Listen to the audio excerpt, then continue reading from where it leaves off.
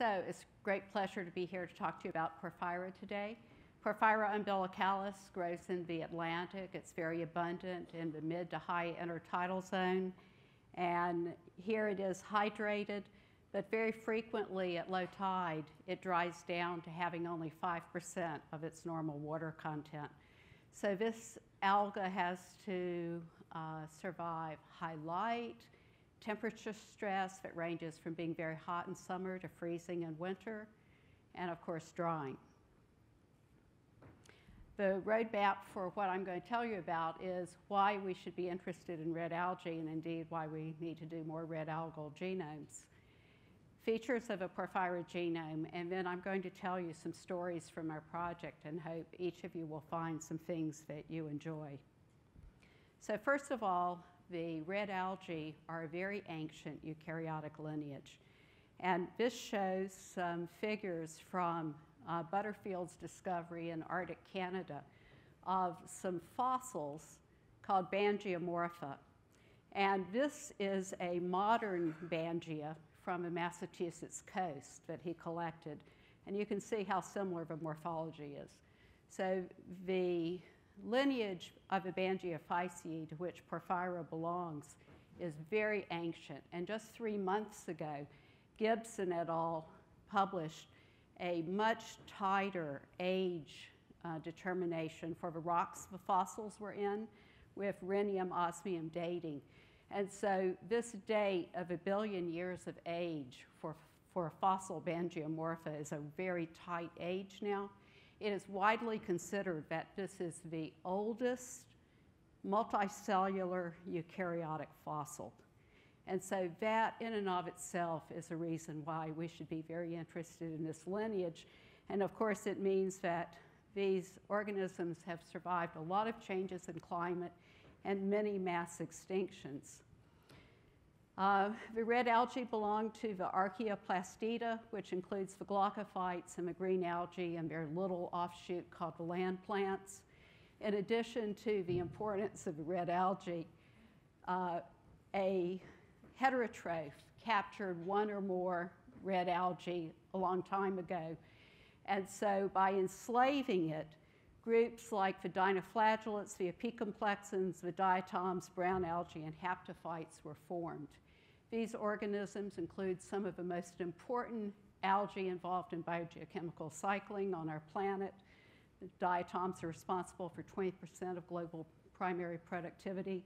The apicomplexans contain very serious human pathogens like Plasmodium, which causes malaria. And although it's not photosynthetic anymore, its red algal plastid is still essential to its metabolism.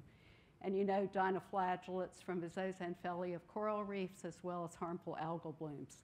So the imprint of red algal metabolism on Earth's climate system, aquatic food webs, and human health is immense.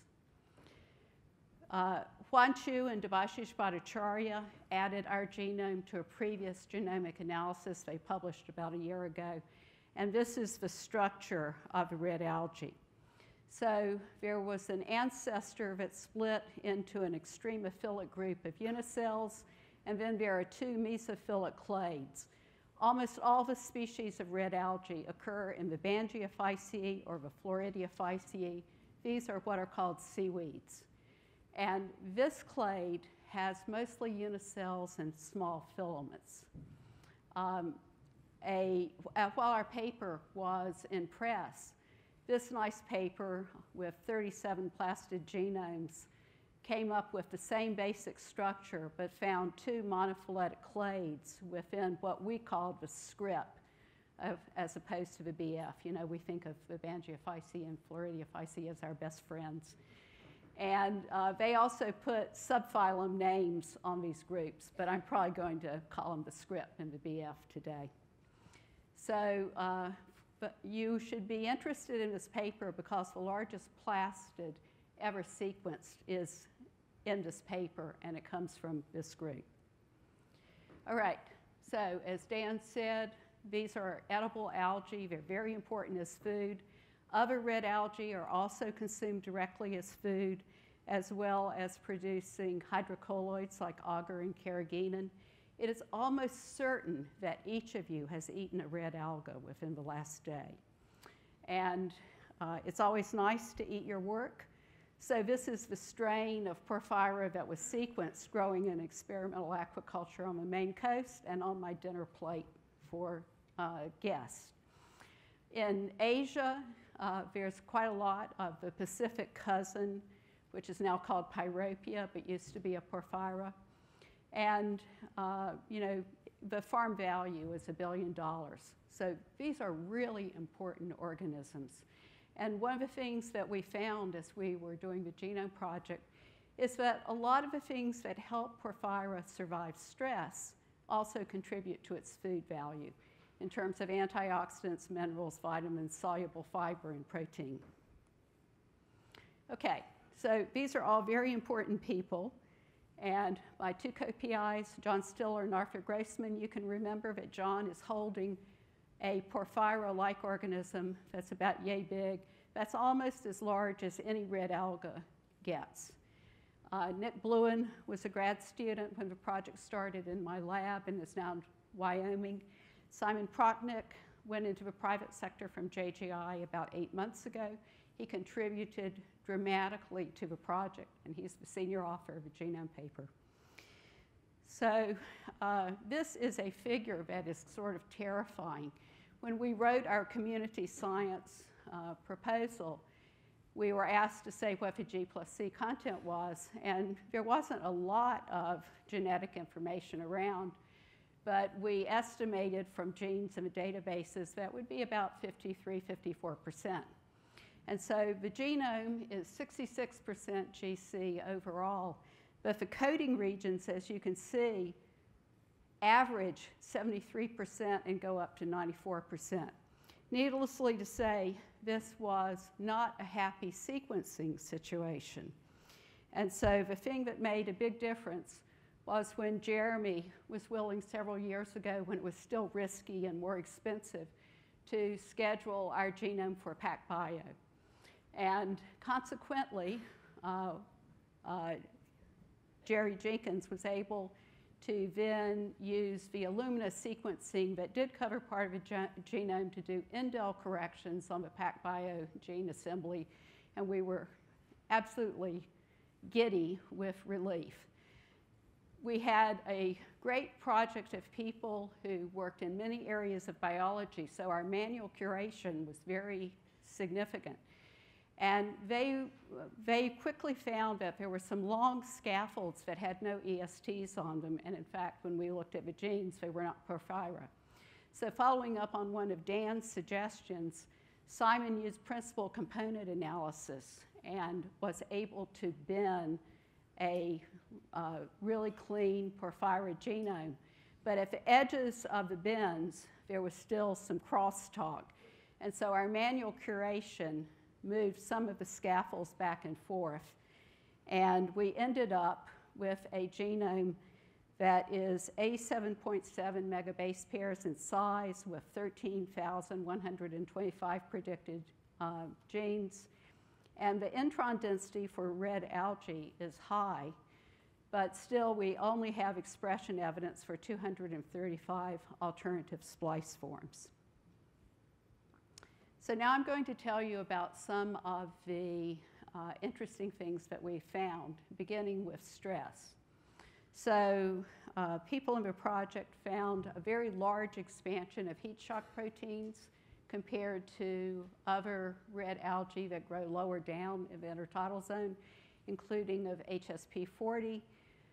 There was a large expansion of catalase genes and also of 1-helix proteins, which protect photosystems. We found the expected osmolytes, and Liz Ficco-Bleen and Gervin Michel at Roscoff did a wonderful job on understanding how the cell wall is put together. Like the extracellular matrix of metazoans, there are a lot of sulfated moieties that are long polysaccharides. And so they found that, in fact, the closest homologs to enzymes that were identified as being important in the synthesis of porphyrin, the main cell wall polysaccharide, are the metazoans, including in the corals. And so that was really interesting. It just shows it's very ancestral. Porphyrin is, as I said, a member of the agar family. It's very important in keeping things flexible as drying occurs, so it's protective against stress.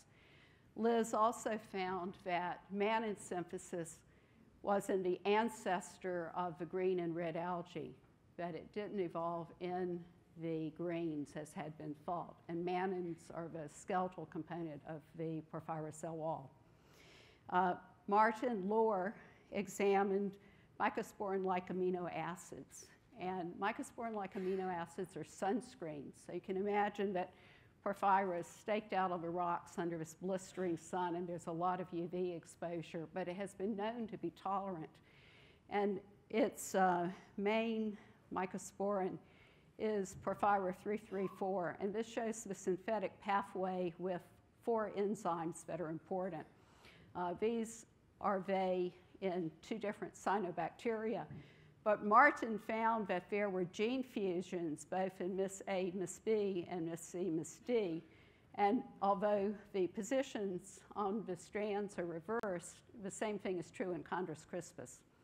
And so we propose that these gene fusions are likely to lead to more efficient production of mycosporin-like amino acids, which will be so important to the survival of this beast. One of the curious things about porphyra and pyropia is that they have long been known to be very rich sources of vitamin B12. And this has been a mystery because no eukaryote can produce it. So Catherine Hellawell and Alison Smith had found that these 2 enzymes, COB-T and COB-S, in some other microalgae are able to modify prokaryotic pseudocobalamin into cobalamin, which is usable vitamin B12 in eukaryotes. And they found these 2 enzymes in Porphyra umbilicalis. They're not in Chondrus crispus.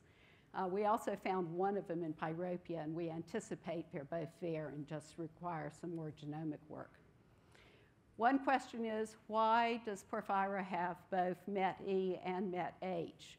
These are very important forms of methionine synthase, but MET-E is independent of vitamin B12, and MET-H requires vitamin B12. So the red algae seem to have both, and we were attracted to this research that we found on Chlamydomonas recently by Shi et al., in which they used environmentally realistic heat stress and found that under those conditions, Chlamydomonas, which also has both forms of methionine synthase, lost its MET-E. The higher temperatures suppressed its transcription. And so survival of the Chlamydomonas was due to the vitamin B12-dependent MET-H, which is more stable. So it's going to be interesting for us to investigate whether MET-H also allows porphyra to survive under these stressful higher temperature conditions, and under luxury vitamin B12 that's around, that's important. And just a few sheets of this will give you your daily vitamin B12 needs. Okay, so Kristen Blobby-Haas is actually in the audience, and there's a very narrow window for an intertidal alga like porphyra to take up the nutrients it needs.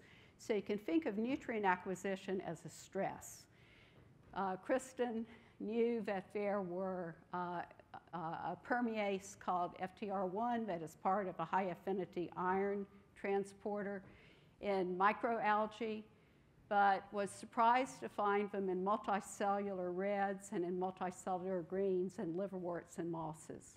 But you notice that as soon as evolution continues in the land plants and there are roots that are forming, roots are forming, there is no longer FTR1. So this is a really interesting dynamic in terms of iron uptake. Porphyra has been found among other New England red algae to have unusual potential experimentally and bioremediation potential for ammonia in integrated aquaculture. Animals excrete ammonia. So the porphyra could take it up, and this is one of the reasons driving aquaculture development. But Anita Klein found that there was a very large expansion of ammonia transporters in porphyra. So that puts a molecular basis on the physiology. Okay, so I'm now going to switch topics a bit, and I want to remind you of the structure of a red algae. So here are the scripts, which don't have many species, at least now, and are unicells and small filaments. And here are the bangiophytes and floridiophytes, which have most of the species. So Glenn Wheeler found that there was a different way of sensing calcium that he found in the red algae. And he named them calcium-dependent tyrosine kinase-like proteins. The scripts also have calcium-dependent protein kinases, but they are not found in the bangiophytes and floridiophytes. You can see there are a lot of them down here. And all of the red algae have these calcium-dependent tyrosine kinase-like sensor kinases. Here is a cartoon that he made to show the domains. And so here are the calcium-dependent protein kinases. You can see plants use them, and Porphyridium, which is a member of a script, has them, and here's the EF hand domain. Porphyra does not. And here are Porphyra and Chondrus as examples of the new calcium-dependent tyrosine kinase-like calcium sensors. Okay, so now I want to move to the cytoskeleton.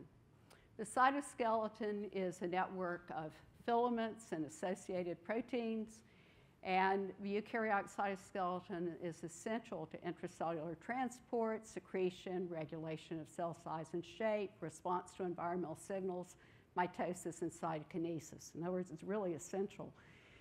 And the way in which the intracellular transport works is you have an organelle or a vesicle that has a motor protein, in this case myosin, to move things along actin tracts. So we were interested in what Porphyra could tell us about the cytoskeleton of red algae because very little was known about the cytoskeleton in this entire group.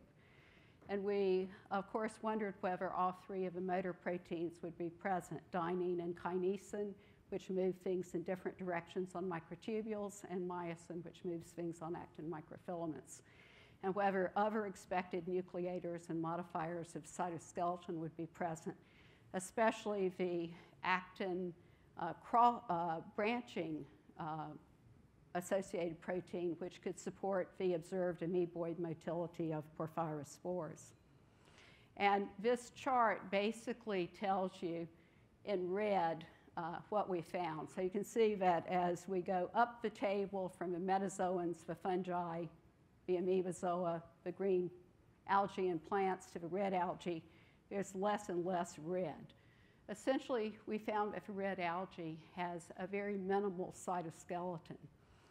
It had been known, of course, for a long time that the red algae do not have flagella, but dynein, the cytoplasmic dynein motor, was also absent except what is probably a contaminant in Chondrus. The higher plants independently lost cytoplasmic dynein, but kinesin 14 in higher plants can take its place as the minus-directed motor. And higher plants retain two myosins. Interestingly, knockouts of these result in short stature in the green algae. The red algae have a very small set of kinesins, and Gauldiaria had been previously reported to have a myosin, and we have been able to extend that to some more scripts. But it is only one myosin. Now, the kinesins that are present in Porphyra include kinesin 14, so perhaps even though it's not generally thought to be a cargo transporter, It in red algae, just as in the land plants, has become one. But unless one of these other kinesins has been modified from mitotic and other functions in the eukaryotic cell to be a transporter, we don't really know how transport is occurring on microtubules. This shows a phylogenetic tree that Holly Goodson made of the red algal myosins that we found. So Gauldiaria was already known, and in transcriptomes that were available from these members of the script clade, we found the same myosin. And notice that its closest sister myosin is in the apicomplexans, which is interesting since they have evolved from a red algal secondary endosymbiosis.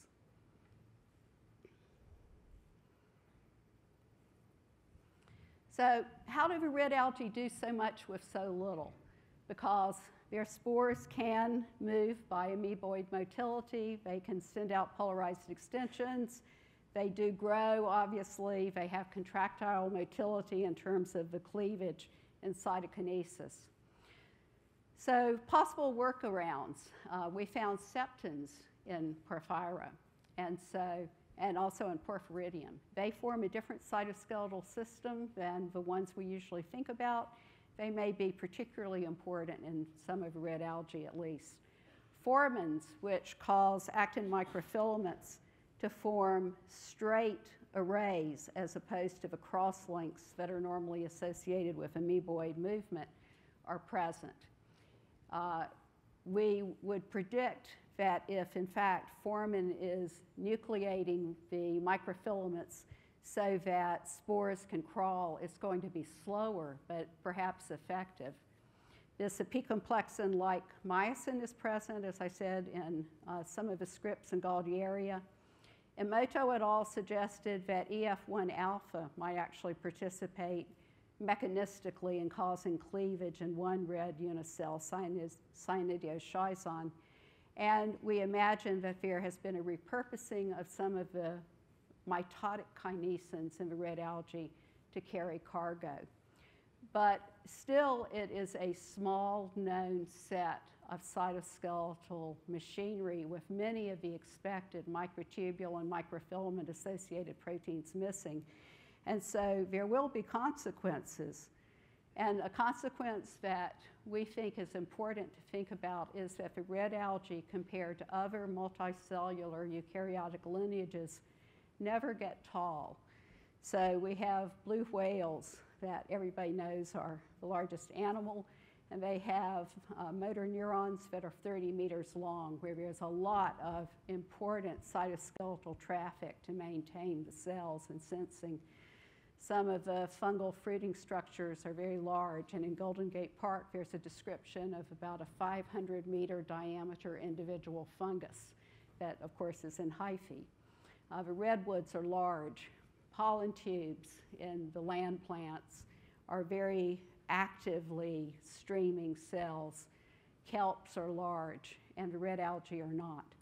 So we think that one thing we might think about in terms of the limiting stature of this particular multicellular group and the fact that there are no large cells is that it has a basis in the cytoskeletal losses from the last common eukaryotic ancestor.